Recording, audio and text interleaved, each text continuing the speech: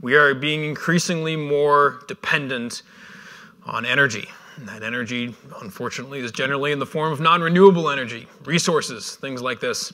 And every time we try to make an advancement as a nation, as a country, as a humanity, we're generally doing it with technology.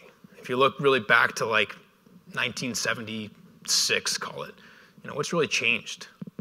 Outside of the computer, advent of the computer, outside of fashion, not much has changed, right? Majority of our technological advancements over the last 50 years all require mass amounts and increasingly more and more energy.